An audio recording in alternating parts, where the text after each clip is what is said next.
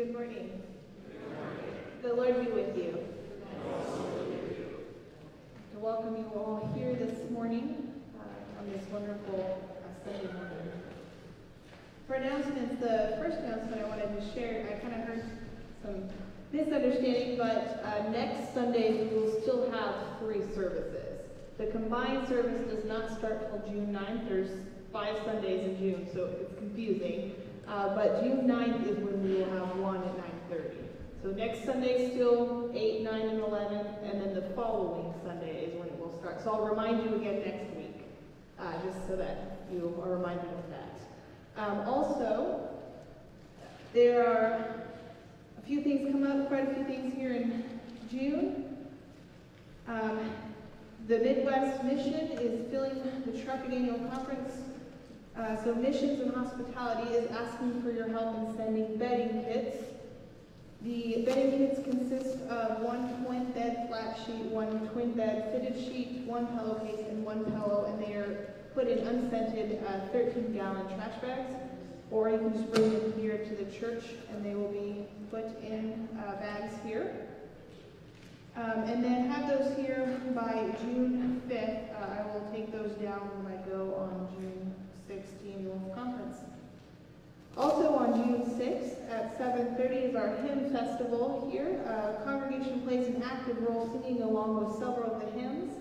There's a festival choir of around 30 Muscatine area singers. And they will also join in singing 3 different anthems with some reflections. So it sounds like a great time of singing together as one community.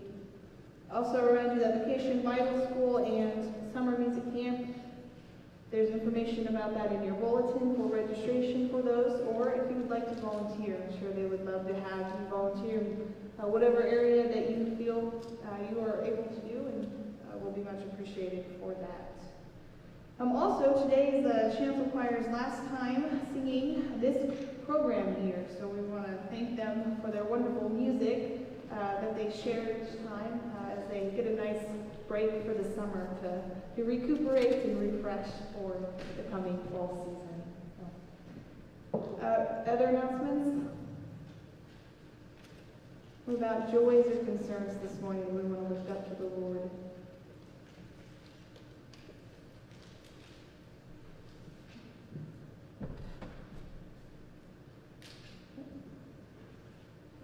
Well, if you would please stand then and join together as we prepare our hearts in singing, O Lord, hear my prayer.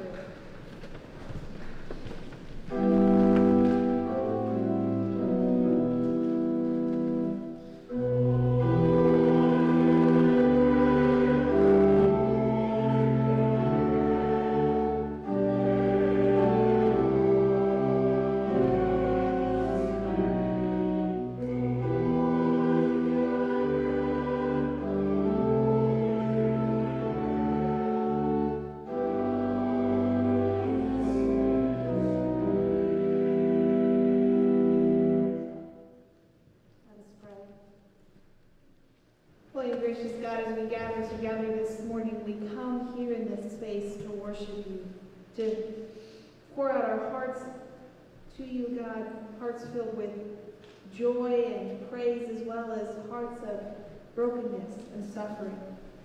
However it is that we have gathered together this morning, God, we know that we will receive and to know of your Spirit and presence with us. And we give all that we have and offer it to you this morning, as we join together, praying the prayer that your Son, Jesus, taught us to pray, saying, Our Father, who art in heaven, hallowed be thy name. Thy kingdom come, thy will be done, on earth as it is in heaven.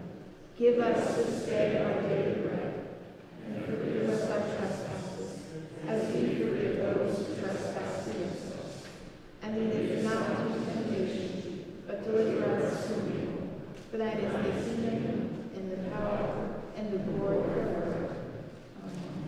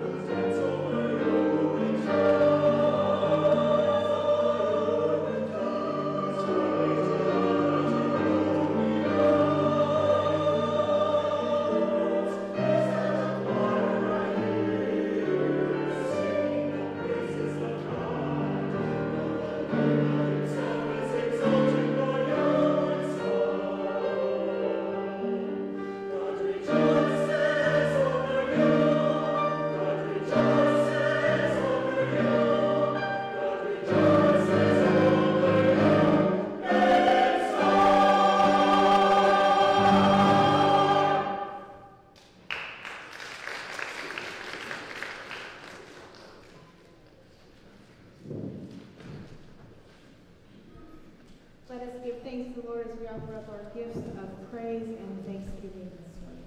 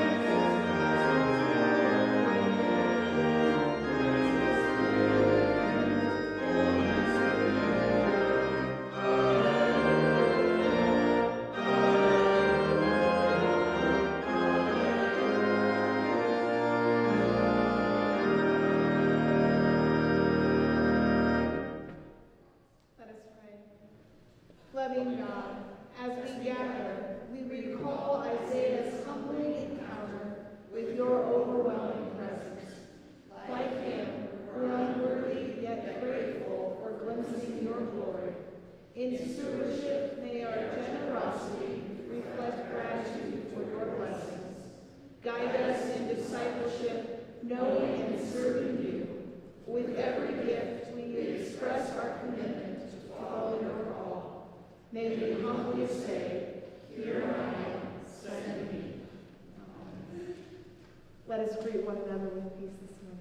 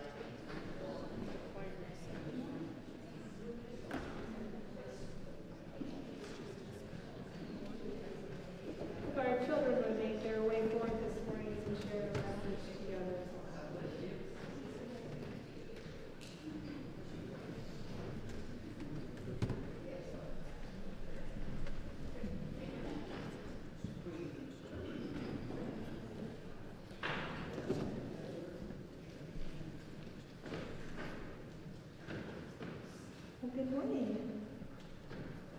I have here some pretty paper. Well, pretty. The words are kind of sparkly. I'm going to read you these words, and then I want you to see if you can tell me the difference between these cards, okay? So the first one here says, holy, holy, holy. All right.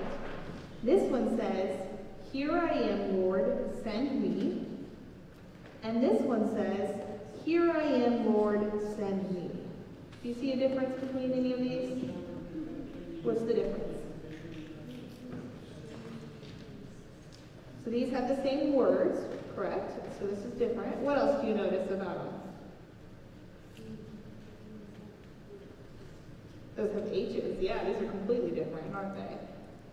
What about this end part? Probably haven't gotten here yet at school, but do you know what these are?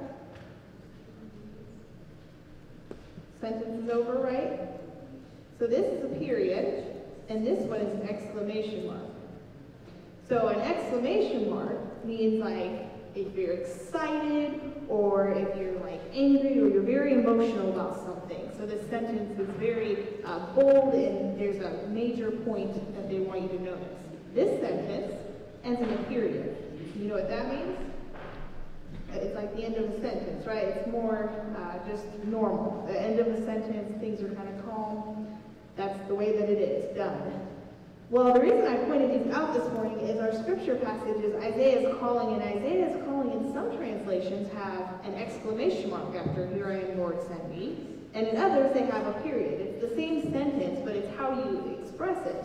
If you say, here I am, Lord, send me, with a period, it's more just a matter of fact. Like, here I am, send me. And if you put the exclamation mark, it's excitement. Or, here I am, Lord, send me. And our scripture passage wants us to remind us this morning that sometimes God calls you to things. Sometimes God calls you to things, and you might be excited about it. It might sound fun. Or other times, God is going to tell you to do something very hard, and it might be a hesitation. And yet, God calls you to trust and to have strength to know that God will lead you through whatever it is that God has planned for you. So you need to trust in God, even if it sounds daunting, to know He will give you the strength to do what He has asked. So let us pray. You repeat after me. Dear God, please help me, to trust you, even when I'm afraid, to know that you will give me strength. Amen.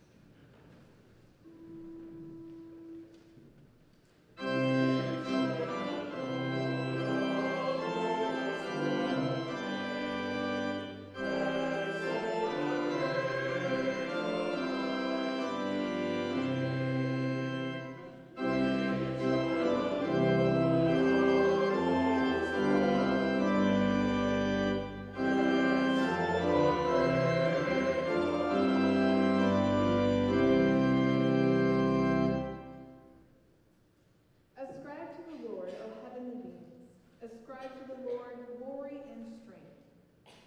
Ascribe to the Lord the glory of his name. Worship the Lord in holy splendor. The voice of the Lord is upon the waters. The God of glory thunders, the Lord upon many waters. The voice of the Lord is powerful. The voice of the Lord is full of majesty.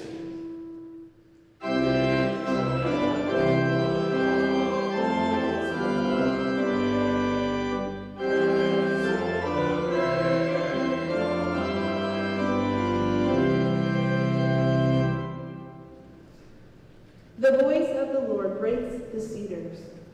The Lord breaks the cedars of Lebanon.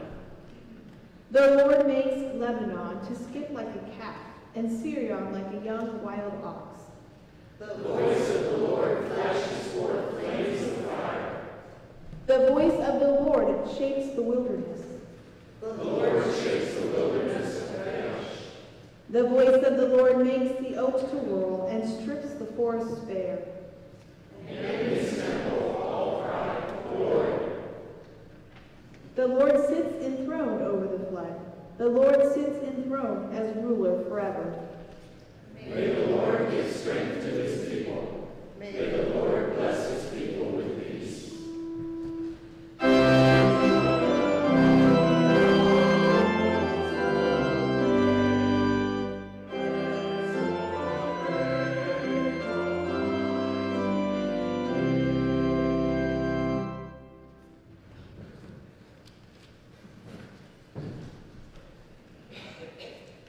Our scripture passage this morning comes from Isaiah chapter 6, verses 1 through 8. Hear these words. In the year of King Uzziah's death, I saw the Lord sitting on a high and exalted throne, the edges of his robe filling the temple. Winged creatures were stationed around him. Each had 6 wings. With 2 they veiled their faces, with 2 their feet, and with 2 they flew about. They shouted to each other, saying, Holy, holy, holy is the Lord of heavenly forces. All the earth is filled with God's glory. The doorframe shook at the sound of their shouting, and the house was filled with smoke. I said, Mourn for me, I'm ruined. I'm a man with unclean lips, and I live among a people with unclean lips. Yet I've seen the King, the Lord of heavenly forces. Then one of the winged creatures flew to me, holding a glowing coal that he had taken from the altar with tongs. He touched my mouth and said, See, this has touched your lips. Your guilt has departed, and your sin is removed. Then I heard the Lord's voice saying, Whom should I send, and who will go for us? I said, I'm here. Send me. This is the word of the Lord. Thanks be to God. Let's pray. God, we thank you for your word that breathes life into us, that guides us and convicts us. And we ask that the words that are heard this morning also be your words for your people. Amen. One of the requirements to be an ordained elder in the United Methodist Church is what they call CPE, or Clinical Pastoral Education. And it's similar to clinicals that like a nurse would have. You're assigned a floor, you go in and you visit patients in their room. But one of the differences in it is that you also have a supervisor and a group of peers in which you bring back to them what is called verbatims, which is a word-for-word conversation that you had with someone you were visiting.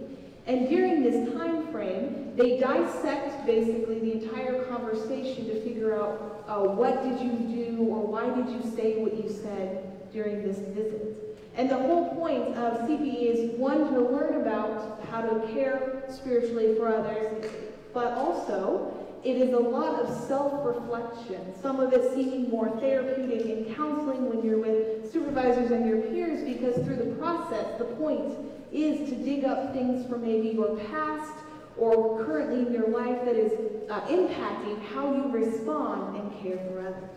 And I'm reminded of that specifically when I read this passage here in Isaiah, because Isaiah has to go through a moment of purification, where he is then healed before he can make the commitment to serve the calling that God has called him to.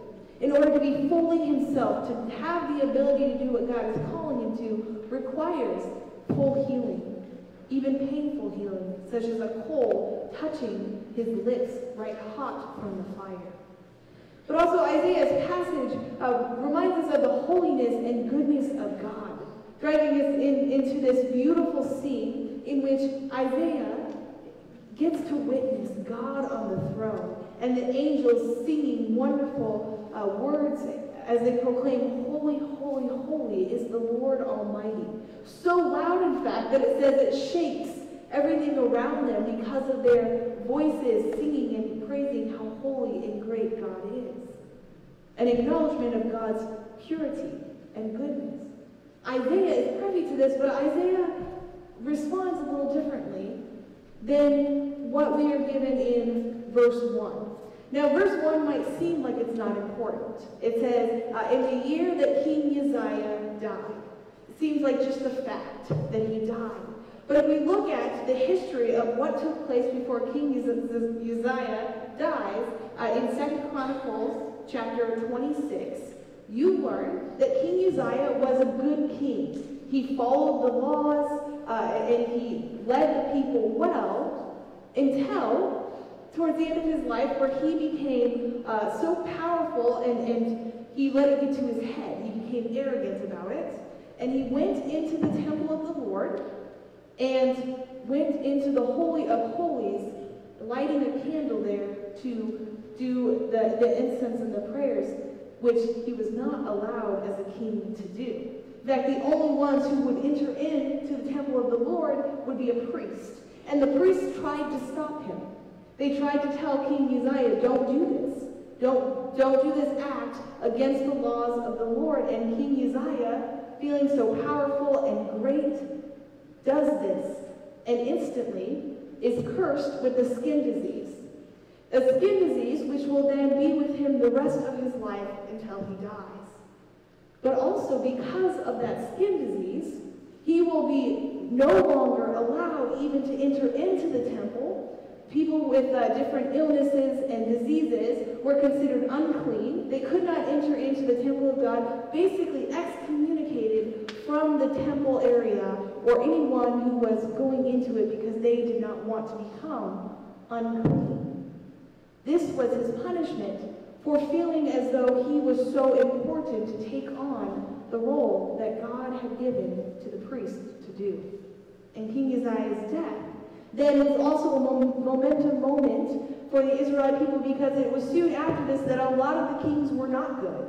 They did not follow the laws of God, and the Israelite people will eventually be separated and put into slavery in different nations and be spread apart. And that is the context then of which Isaiah's call story comes into in this chapter 6. 6 chapters, of course, after Isaiah starts does he tell this amazing and wonderful event. But it's important to know that he is encountering the holy and holy of God, the most pure and wonderful God. And Isaiah's response, differently than King Uzziah's, is one of humility. Woe is me. I am a man of unclean lips, and I live among a people with unclean lips. I am unworthy to even be in the presence of God in this moment. His humility is a response of the greatness of God. When we look at Isaiah chapter 6, it connects us to really how a service of worshiping to God should look like. You begin with adoration, going into the Holy of Holies, worshiping a God who is holy and great, and then at the same time, knowing your unworthiness of God's greatness and love and our human failures filled with sins. That we are not perfect and holy. We actually can't even comprehend the holiness of God here on earth. We often hear of God's goodness and God's love and grace, which is wonderful, and that is about God, but God is also holy. Meaning that God is so pure and holy that God's love, we can't fully know here on earth, because every love that we have or we encounter is fractured. You can love someone completely with the most that you possibly could, and yet at the same time, in return, might be hurt by that person you love. Or you might hurt the person you love, because we live in a sinful and broken world where our mouths sometimes speak before our hearts or minds think about it. Or we live in a hurtful world because we do actions that maybe we meant well, but unintentionally they harmed one another. We can't even fully grasp the holiness of God's love, because it is a love so pure and so beautiful that we can't experience it here. We can experience beautiful glimpses of it and beautiful examples of Christ's love through Scripture, through encounters with one another, but not the greatest holiness that Isaiah is experiencing in that moment. And Isaiah then does what is next in an act of worship. He humbly admits that he is unworthy, that he lives among people with unclean lips, that he himself has unclean lips. And he lays it all out. And instantly, it says that an angel of the Lord goes and gets a hot coal from the fire and places it on his mouth. We don't hear his response, but I imagine it was painful. It probably screaming in pain because of that hot flame on his lips, but that the purification necessary for him to be holy as Christ and God is holy was one that was painful. One that meant purging of all that he had done, that the people of Israel had done, that things had been done upon him, the struggles and suffering and harm that he had endured, in order for him to fully hear the call that God has for him. Tying it back into the story that is at the beginning, in order to be able to fully care for someone else, one needs to be healed from the things going on in their life. So in order for Isaiah to be able to go out into the world to serve the Israelite people, he needed to be healed by God, to be pure and holy as Christ was pure and holy. And it was painful. But it was after this moment of humility, of acknowledging he was unworthy, that he is given healed wholeness and healed by God. And it is then that the next part happens in the worship, and that is the call. That God calls and said, "Whom will go for us? Whom can I send?" And Isaiah responds with, "Here I am, send me." But as I shared in the children's sermon, I don't imagine that that was near as exciting as we seem to be. The lectionary ends it with verse 8. But if you continue reading into the rest of chapter 6, especially up to 13, it is not a great call. Actually, it's very painful. In fact, what God is asking Isaiah to do is to preach and prophesy to deaf ears, basically to preach that they be deaf and they not hear or respond to God, and to continue preaching to them that their destruction will happen, and that basically Israel will be destroyed. It ends on a small and hopeful note, though, the end of verse 13, in which all that will remain is a stump and a seed of hope. That all is not lost, that they will be rebuilt again, that God will gather all from the ends of the earth. But this calling to share this news, to lead the Israelites into complete destruction, does not sound like a joyful, exciting, "Here I am," call, "Here I am, Lord, send me." It seems the opposite of that. In fact, most of the prophets in the Old Testament did not have joyful, exciting, happy calls. If you know most of the stories, even the story of Jonah, he hears God call him and he turns in the opposite direction, going away from where God calls him to go. You have Moses, when God is calling out from the burning bush, and God says, "I'm calling you to go and to help set my people free from slavery." Moses is like, "I'm not the right one for that. I can't speak." So God sends Aaron to help him. Then you have the prophet Jeremiah, who says, "I'm too young. How could you call someone so young?" And continuing on and on through all of the different prophets in the Old Testament, many of them, their own stories, were times of great unbelief. How could you call me? Or how can I go into what dangers might arise?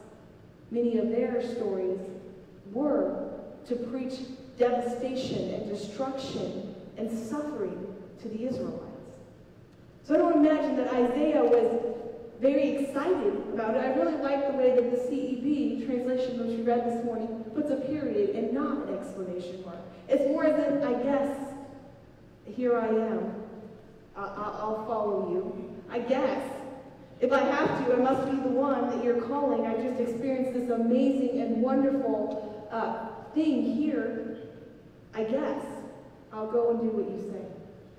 But it takes healing first for Isaiah to get to that moment. It takes a moment of humility to be healed and forgiven and made whole with God, and to be able to hear that call and to respond. Because this calling for Isaiah is going to be hard and painful. And now he's going to need to rely the most on the strength of God to hear God in the midst of the suffering going on himself and the Israelite people. Calling is a challenge at times, but all of us are called by God when we have been healed and made whole through the love of Christ. Then we have a calling in which God is with us in every moment. Every job that you have, God has called you there for a reason. And sometimes there are days where it is not a pleasant moment. And you need to trust in God and pray to God to give you the strength to continue doing what God has called you to do in those moments. But other times, it might be joyful. It might be like, here I am, God, send me, let's do this. This is going to be a great day because I'm sharing your love with others. But other times it might be a desert. Things have died. There's destruction. There's suffering. There's pain. And you're called to be in the midst of that. All of our callings come from a God who gives us and equips us with the strength to do what God calls us to do. But it begins first with adoration, confession, knowing that God is the most holy and we are not. But because of God's holiness and love, we are worthy. And we are strengthened to be able to journey ahead, whatever that journey is that God has, so that we might say, here I am, send me. Might not be feeling it right now, but I know that you're with me along the journey. Here I am, send me. Isaiah's call story is very similar to all of ours. I understand why the lectionary ends at verse 8, because that sounds more cheerful, right? It ends with, God is calling you, you profess, yes, here I am, you've called me, God, and you go about doing what God has called you to. But if you keep reading, it means that even when things get tough, when the challenge is painful, when you want to give up, your statement is, I guess, God, you call me, so I will still trust in you for strength. To continue on in the midst of the destruction with a little bit of hope. That seed of hope, that is all Isaiah has during all of this. That God promises there will be a stump, and a stump with a seed, new life that will grow through this. When we know that God is holy and pure and beautiful, and when we confess and lay it all down at Christ and become purified and made new, then we have God who strengthens us to send us out into the world to do what God has called us to do. And every time in your life, no matter what age or generation it is, every person has a unique calling by God, and it can change. I know some of my clergy peers, I've heard some of their stories, and they are more second career. They didn't become a pastor until later on in their life after they've had other careers. And if you talk to them about it, most of the time, they'll say, oh, I was called a long time ago, I just didn't listen. Right? It took years and years before they actually listened to God's call and went ahead with it. And calls change like that. But God is continually pouring upon our hearts when we confess and we feel and know that we are redeemed and loved through Christ. Then our life following after Jesus is one of continual, here I am, Lord. Here I am, send me. I don't know what it'll look like, but I'm here, send me. Because I know your worthiness and love is so great that it's only through that I am worthy and loved to. Let us pray. God, we know that there are times we struggle to know you because we shy away. Our sin makes us unworthy. Our guilt makes us feel we need to hide, God, or the pain that has been done to us makes it seem like that hope is so hard to find. And yet, you call us to your throne to see and to know you, God, as you are in the most purest and most beautiful love. A love that doesn't fade, a love that does not hurt us or abandon us. God, and this love is what purifies and changes us, so we can let it go, so that we can be healed and made whole and pure as you intended us to be. And then, God, you send us out, sending us out sometimes with reluctancy, with joy, with every emotion that we can grasp or hardly grasp, to follow after what you have for us. Leading the way, God, strengthening us and guiding us to your everlasting joy and peace. And may we cling on to that strength when days are heavy and hard, to know that there is a new seed growth, that your hope endures forever. Amen. Let us join together this morning as we stand in professing our faith and trust in God.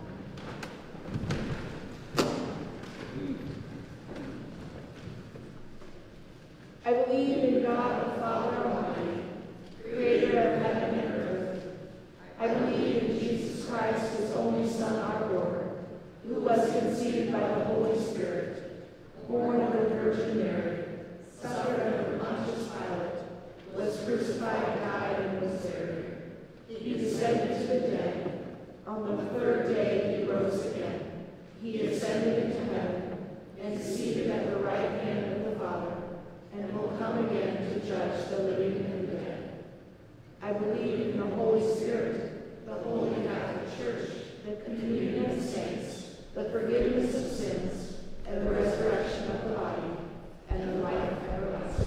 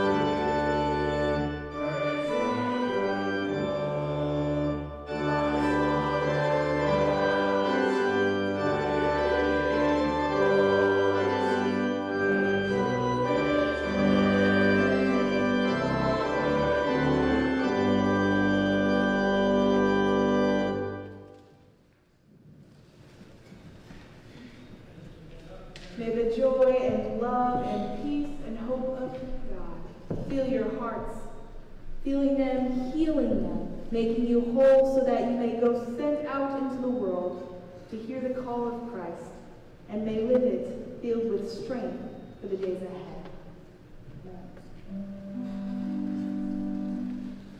ahead.